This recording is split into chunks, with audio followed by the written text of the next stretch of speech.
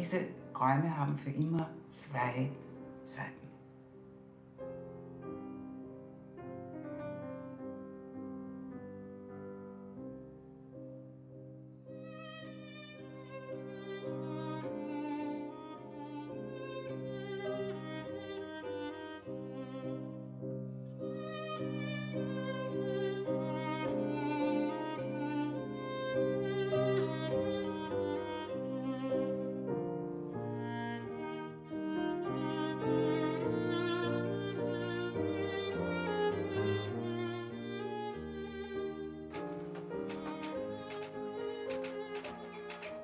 Okay, nächstes 1938.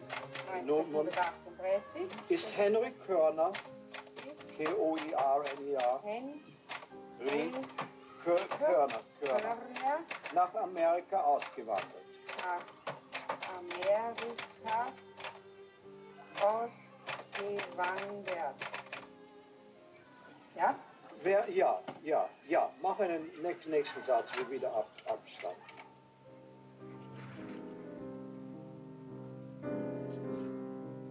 In an environment that is basically very close to your childhood and to your existence, it is a better ground to grow grapes than on a ground that doesn't have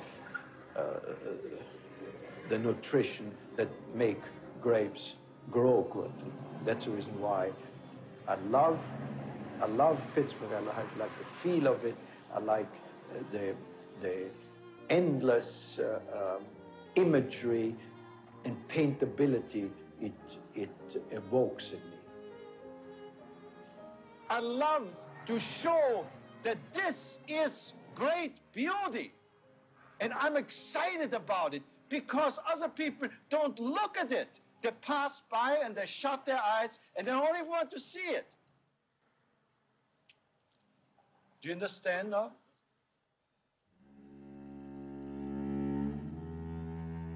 My sister and I were always puzzled by our family's compulsive returns, but we understood their practical purpose.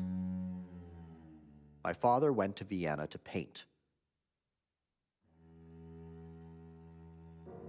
He did his first painting, the portrait of his parents, completely from memory, but afterwards, when the army shipped him to London and then to Germany, he began to paint and draw only from life.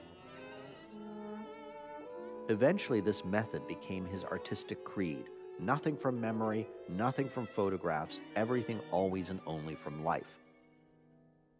So when he decided to show Vienna to his wife and children, he started to sketch and paint there too, in Vienna, out of doors, from life.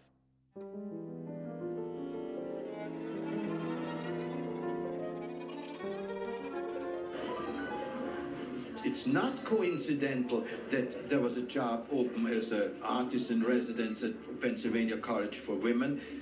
That's nonsense. I came here because I was supposed to come here. Now for you, the whole thing might be just a joke, but that's all right.